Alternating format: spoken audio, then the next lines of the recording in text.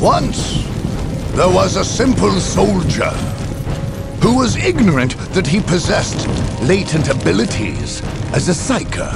Without training, he could not guard himself, and the gods of chaos whispered to him, driving him feverishly mad. They made him carry out certain plans, perform certain black rites, so that a terrible rift in space and time was forged. Chaos poured out.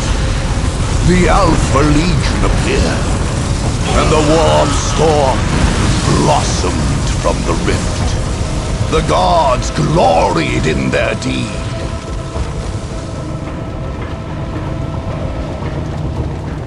Led by Chaos Lord Firaeveus Carron, the Alpha Legion spread, slaughtered, and conquered.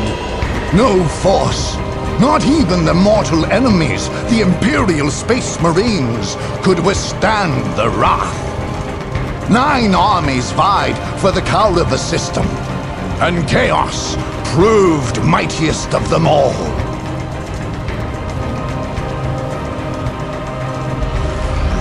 The 4 Firaevean planets now teem with the strange and twisted forms of chaos.